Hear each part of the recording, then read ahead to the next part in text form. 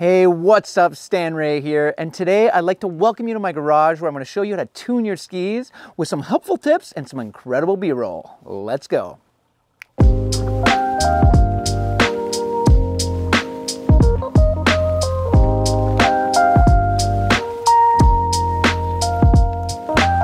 Now, I know what you're thinking. Why is a free skier like me that never tunes his skis trying to show you how to tune their skis? Well, maybe you didn't know that I ski raced for 15 years, 3 of which I spent on the Canadian Ski Cross national team, and 1 of which I was actually a wax for the ski cross team. Well, now that you know my background, let's get into it. A few tools you're gonna need for the job are an iron, some wax, a file guide, a base bevel guide, a spring clamp, a couple diamond stones, 1 rougher and 1 finer, a file, a scraper, a cup of water, some brushes, and some paper towel. And of course, a cheese sandwich. My preference, brie with homemade sourdough. First thing we're gonna wanna do is get our brakes up. So I'm taking an elastic band, putting it around my brakes and over top of the binding, and I'm gonna flip it over, and I'm gonna put a glove on for protection. And then we're gonna take a brush. Well, first of all, actually, we're gonna take a bit of towel, paper towel, wipe the skis down, get all that water off from the day, and we'll just grab a quick brush, and we'll just a quick pass with a brass brush, and it'll take all that dirt out of our base. Again, just a quick wipe, get all that out of there. And first thing we're gonna wanna do is deburr our skis. The reason we take a diamond stone and take the burrs off our skis is because we want the ski to cut cleanly through the snow. So we're gonna take one of our wet stones here from the water, and we're gonna put it like so on our file guide with our spring clamp, and we're gonna run it. We're gonna put this flat against the base, and we're gonna run it up and down with a fair amount of pressure. You don't have to go crazy, and we can go back and forth as stones can cut both ways. You'll work that tip to tail all the way down, and if you feel that there's a little burr somewhere, you can work that spot a little more. And once that's done, put that down, and we can move on to doing the same thing, but on the base side edge. So we're gonna take that same 200 grit, maybe I'll put a little water on it again, lubricate it, and we're gonna put it in our base bevel guide, sorry. This will sit on the ski like that against the edges, and we're just gonna run that down this way. This will take the burrs off the base side edge, and then you can feel it with your glove hand. And once that feels nice and smooth, you can go ahead and take that off, put it back in the water, and we're ready to start sharpening our skis. So now I'm just gonna take that, wipe the edge off, and I'm gonna take my second cut file. I like to use the second cut file because it does still take a little more edge off, and it just makes it easier to keep it sharper with a second cut file. We're gonna take our spring clamp, and we're gonna put the file a bit of an angle, so it sits like that on the file guide. And what we're gonna do, unlike the stones, the file only cuts on the pull stroke, so you can't go back and forth with that. So we wanna glide slowly up and push on the pull down. So glide slowly up, push on the pull down. And you wanna start with smaller strokes on your first take or two, first pass. And then we'll come back, and on our last pass, we're gonna do longer strokes. Then you can feel the back of your hand to see if the edges are sharp.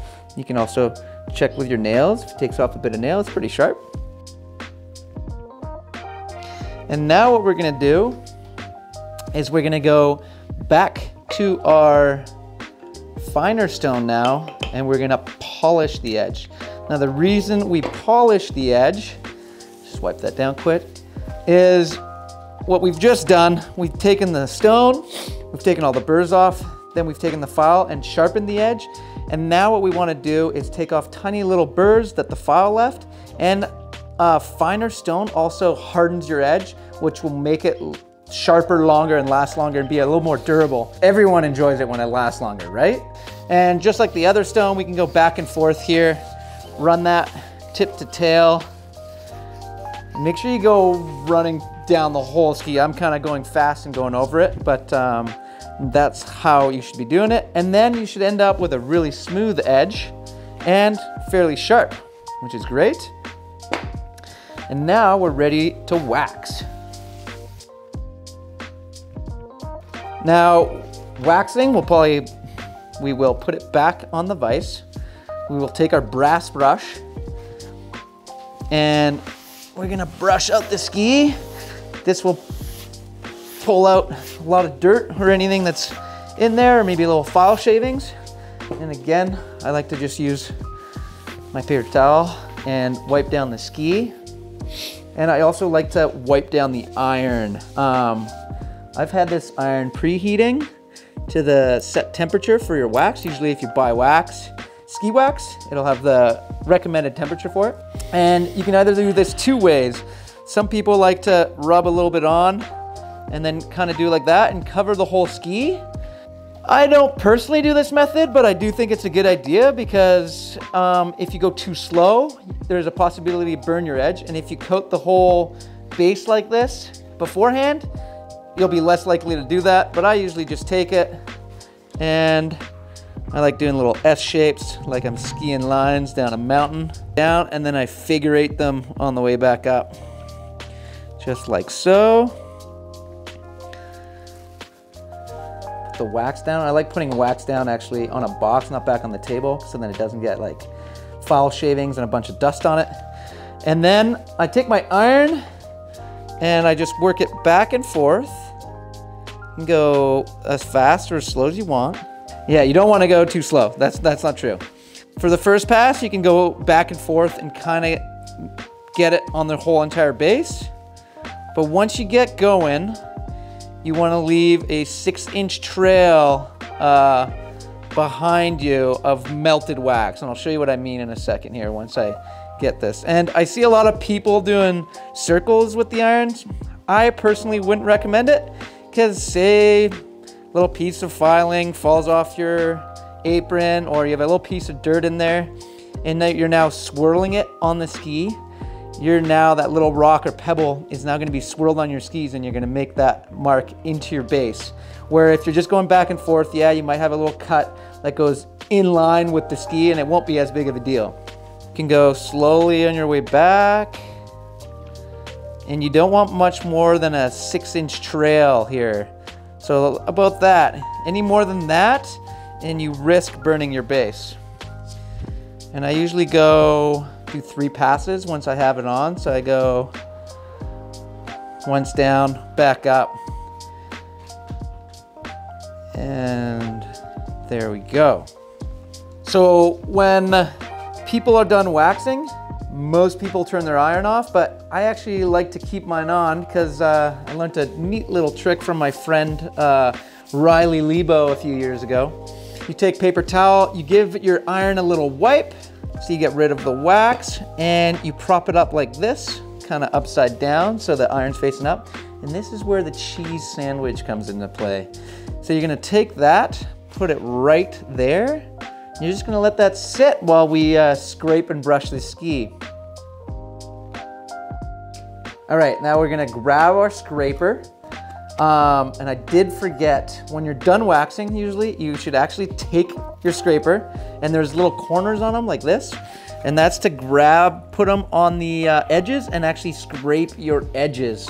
So let's say you don't scrape your skis right away, you leave them for more than 10 minutes, that they don't create rust on the edges. Just if a little moisture gets stuck in between the wax and the edges, it'll create rust. So you can go ahead and do that if you like on both sides.